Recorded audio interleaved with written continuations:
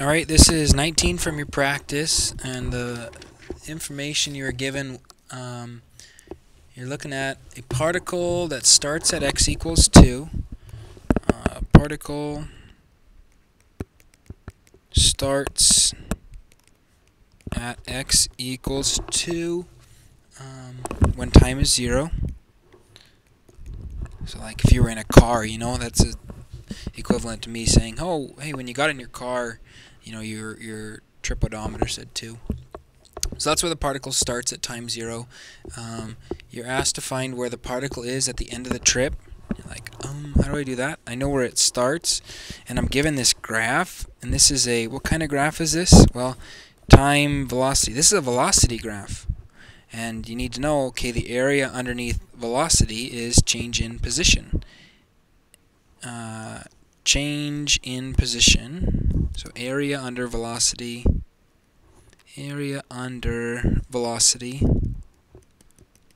is change in position.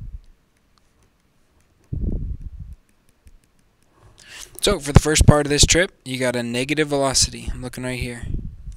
A negative velocity.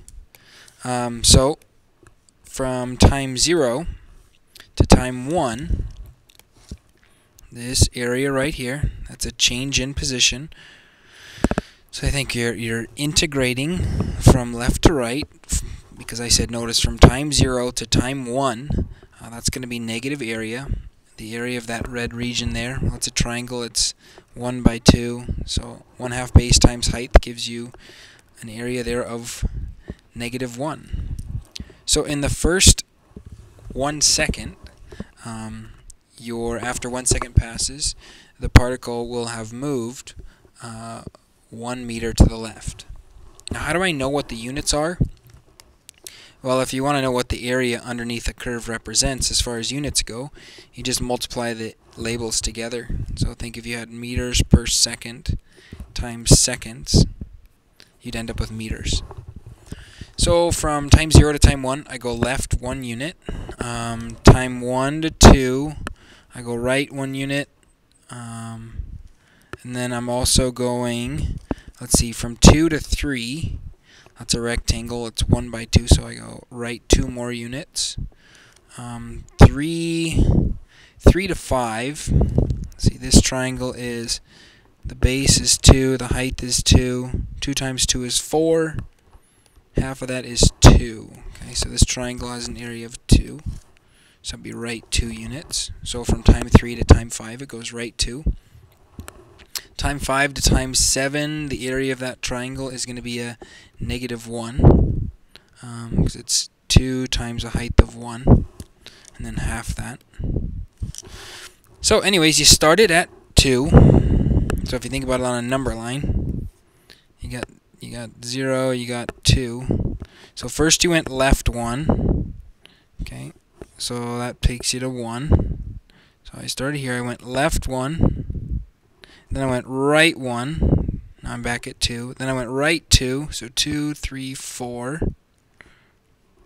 And then I went right 2 more. 5, 6. 5, 6. And then I went left 1. So back left 1 puts me at 5. Okay. So I ended at position x equals 5.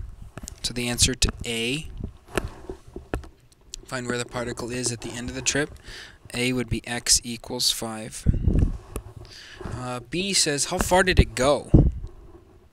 Okay, well, I went, let's see, I went 1 meter, then I went another one, so it was 2 meters, 4, 6, 7. I went 7 meters. Some of it was to the right, some of it was to the left. Actually, 2 of it was to the left, 5 of it was to the right, so for a net result of 3 to the right, and 3 more than 2 was 5. But yeah, so this particle, part B, went a total of 7.